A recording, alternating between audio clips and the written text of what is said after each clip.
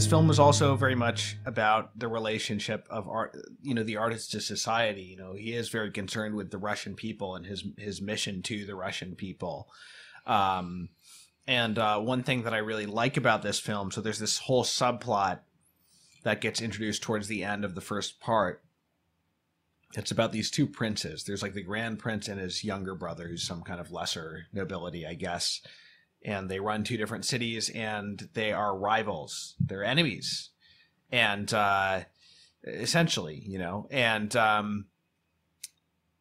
and we see them trying to one-up each other at first through, hiring the best craftsmen to make their palace and things like that. And it's possible that even the church work that Andrei is doing falls into that somehow, right. Although it's not really made explicit because we would assume he's being hired by the bishop primarily.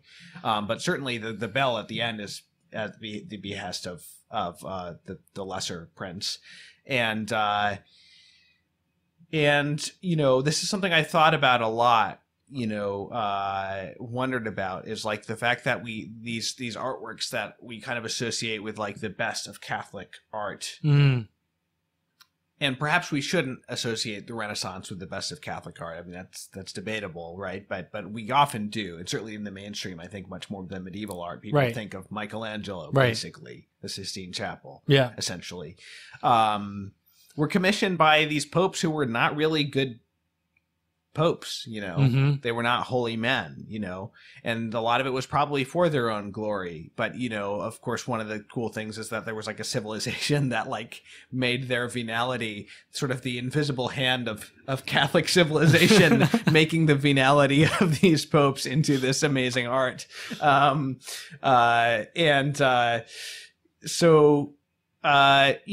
there is the question of like, what's up with this glory of like Catholic art and architecture coming from these venal popes, and it kind of, you might make you question like, well, is that what it's about?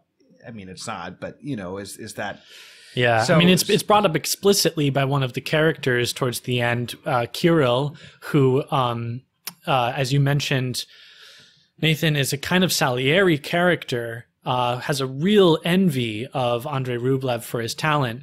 By the end of the film, is basically begging him, exhorting him to paint again. Because Andrei Rublev not only has taken a vow of silence, but he's also given up painting. Yeah. And so you have Tarkovsky gives Kirill the words, that like, yeah, the prince is asking you to paint the Trinity to consolidate his power and to glorify his reign, but it's more than that. Right. That's what I was gonna. Yeah. Thank you. That was what I was trying to get at, and then I kind of got off track. But yeah, I like how this film shows that, like, the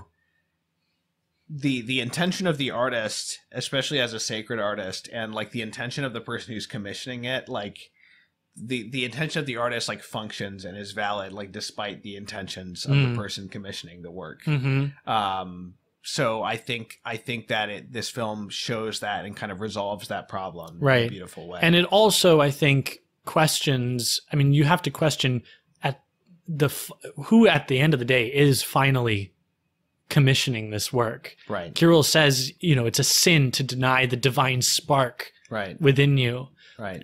And all artists, if they're going to be honest, have to acknowledge that the commission comes from God. Right. That Theophanes says something similar as well. Right, yeah. right.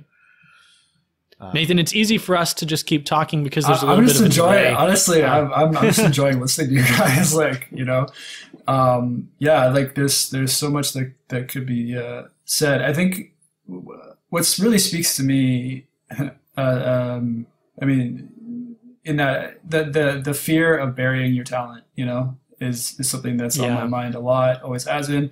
But as an artist and a Christian, like, and forever kind of, I won't say trying to reconcile the two because they're not opposed to each other, but often in especially modern life, they can often seem opposed to each other.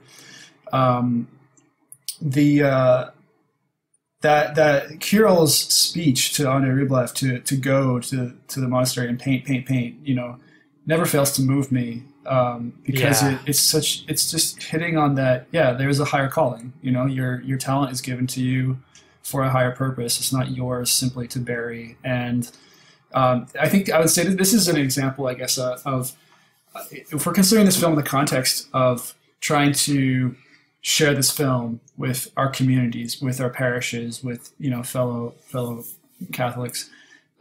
It's very easy for the film's like description to be intimidating, where it's like, oh man, it's this 3-hour Russian black and white historical epic. Oh, who's gonna put aside the time to do that? But there are so many treasured moments within it, like this speech, this moment with Kirill, that they are of the most simple, like weight. You know, like I'm struggling. Yeah. I'm struggling with my words because I'm trying not to reduce it to a message. This is not a message film. This film does not have a message to carry.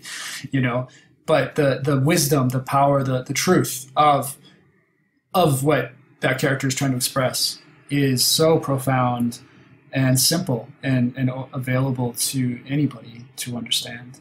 And it's all the more, and it's very earned. I mean, it's all the more powerful because of the journey that character has gone on. Yeah. Yeah. That Carol has for most of the film been this jealous, this man eaten up by jealousy and envy, and inferiority, as an artist to Andrei Rublev. And so when he is like this broken down guy at the end and just like sees things clearly and says, you can't waste your talent. Yeah. Like, it's like it's such an honest moment from him. And it's all the more honest because we're not entirely convinced as viewers that there isn't still some envy in there. Right. Even in this correction. He even admits, he actually says that, you know, Yeah. he says there's still like one tiny part of my heart that is happy that you're not painting, or that you refuse to paint the Trinity.